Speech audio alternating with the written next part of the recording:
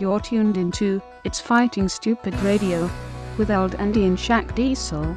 This week, a look back at UFC 126, Silva vs Belfort, plus a preview of Strikeforce, Fedor vs Bigfoot. And now, your host, Old Andy. What's up, Radio Land? El Dandy here, coming at you. This week, UFC 126, we take a look back at Belfort versus Silva. We do a quick preview. Fedor versus Bigfoot, Strikeforce this weekend, East Rutherford, New Jersey. We also take a look at Gilbert Melendez. He recently re-upped with Strikeforce, how this affects the lightweight Grand Prix. Speaking of title shots, let's talk John Jones versus Shogun Rua. It's Fighting Stupid Radio. How you doing there, DDT? Top shelf. Top shelf, buddy. So, what'd you think of the fights?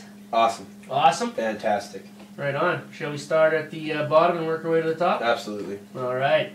Let's get her going here. We had Mike Pierce defeated Kenny Robertson. I unfortunately did not have the opportunity. Did not catch this one as either. No, but you know, from all the research and analysis going in, this is sort of what I'd heard was going to happen.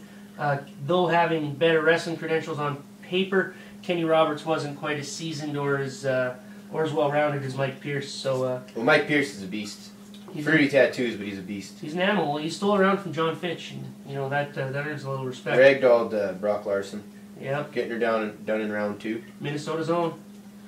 All right, moving up the card, we had Arizona Sun Devil Kyle Kingsbury taking on Ricardo Romero, who was sporting a UFC Is My Life tattoo. No, he was not. That was the other fruity little guy, the other Brazilian from Germany. Carlos Eduardo Rochero. UFC Is His Life. Ricardo Romero. He was sporting more of a gut.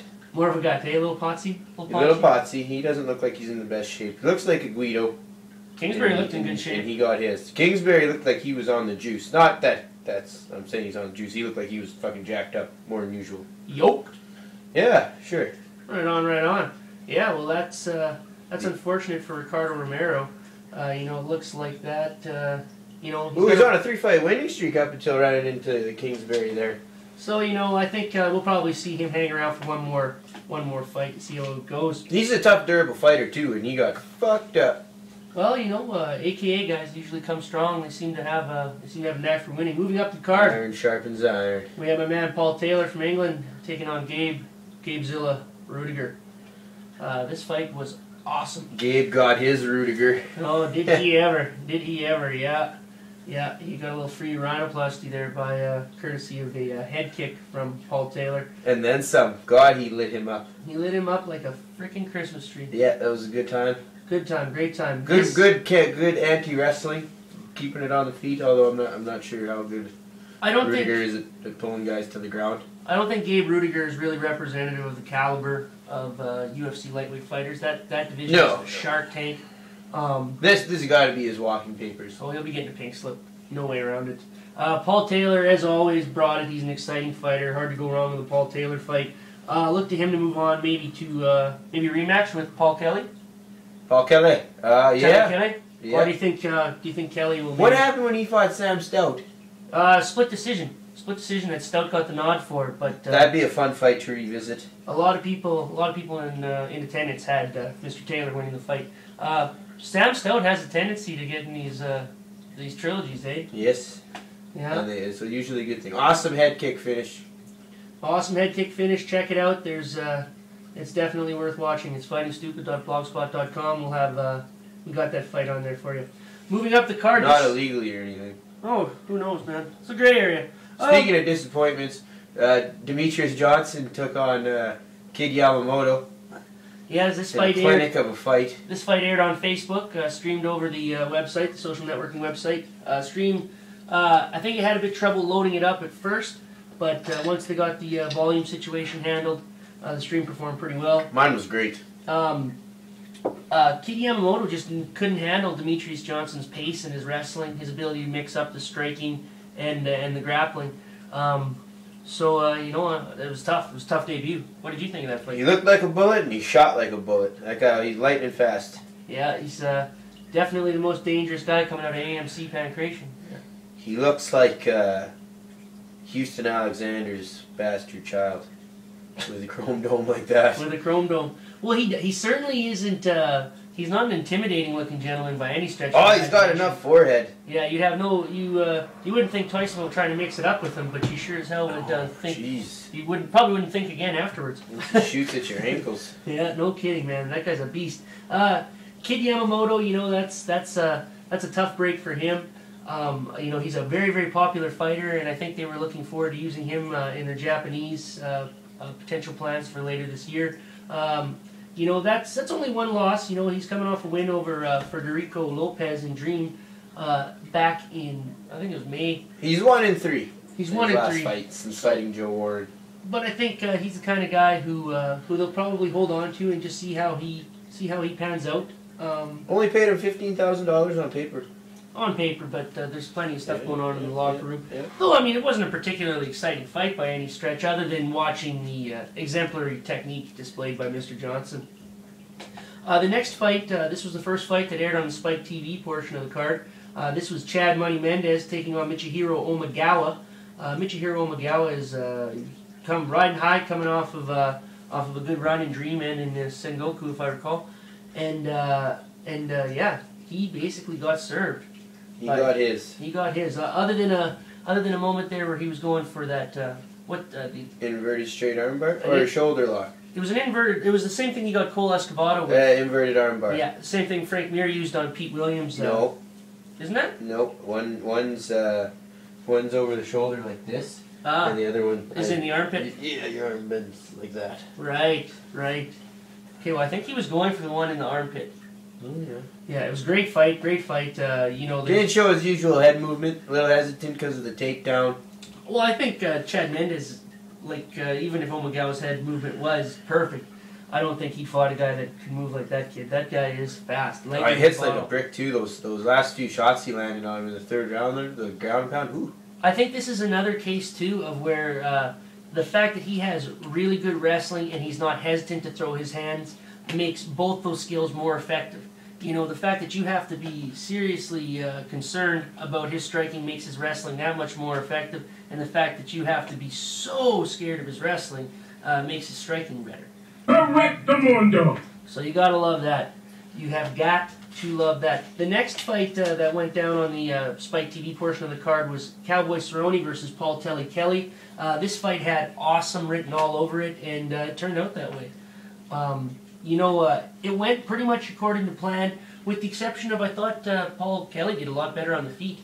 Oh, well, allow me to retort. I agree. I thought Cerrone was going to get his. He was leaving his chin up as he notoriously does, and was eating big hooks and surprisingly knees in the clinch.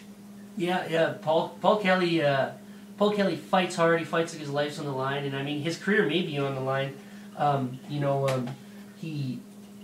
He probably has gotten more push than he would have otherwise because he's a British fighter. But you know he's coming off.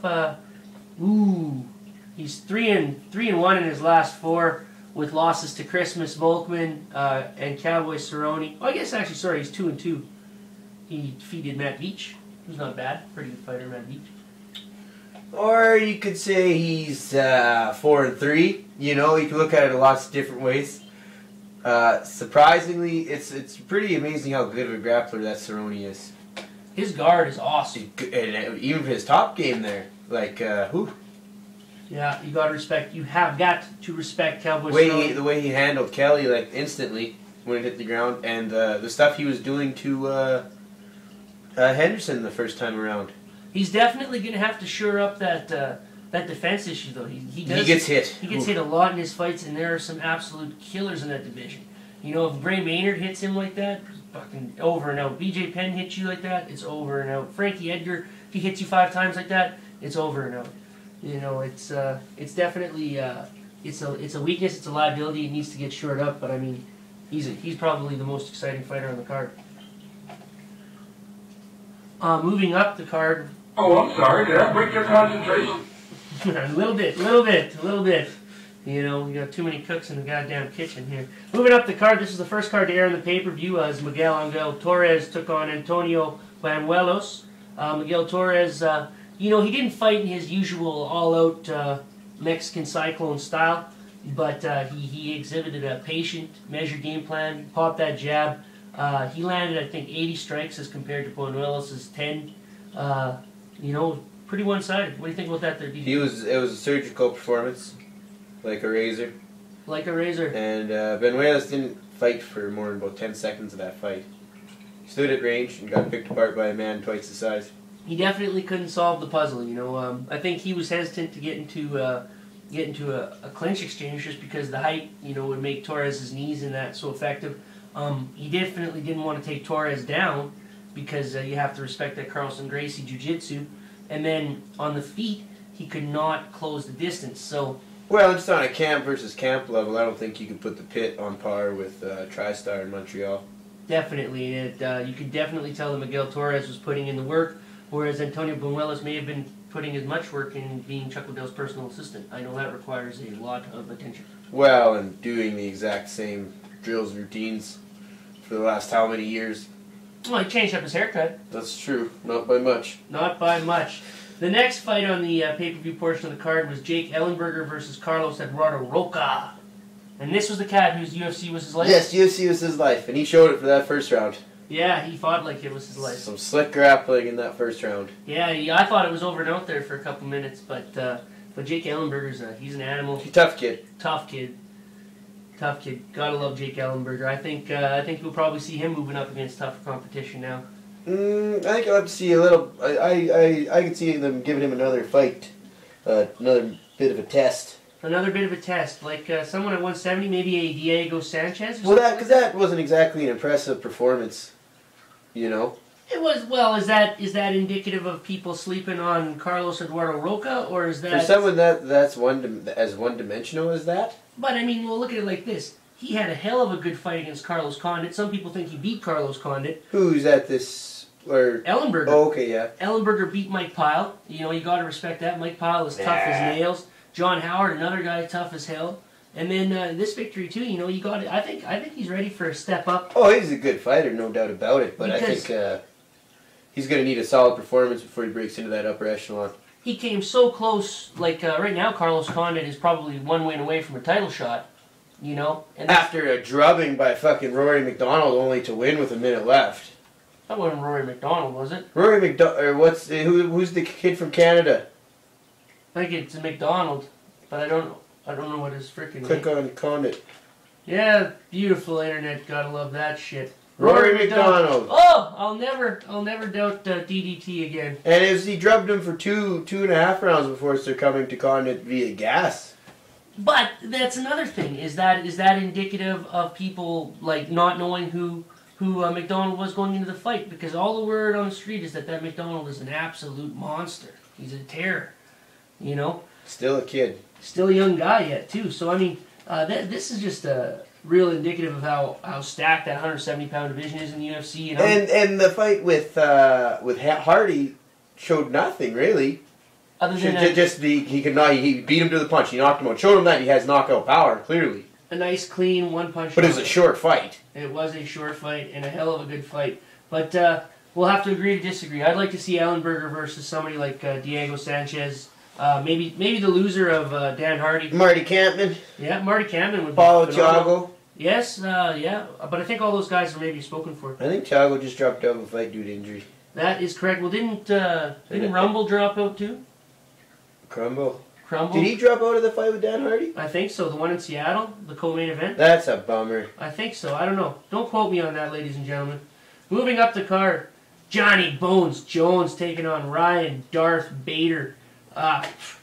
Great fight to watch, but it had my jaw open. I'll tell you that. It was very one-sided.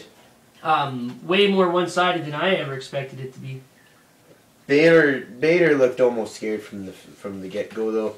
Not that he looked scared, but he impressed. He gave Jones too much credit. Too much respect off the bat. He needed to go in there and throw down and make it ugly. Because has anyone ever hit Jones? Not hard. No, I don't think he's ever been hit. But I think that's. And I think you got to push him, and I think you got to set the pace. I think that's more a case of as soon as these guys get their hands on him and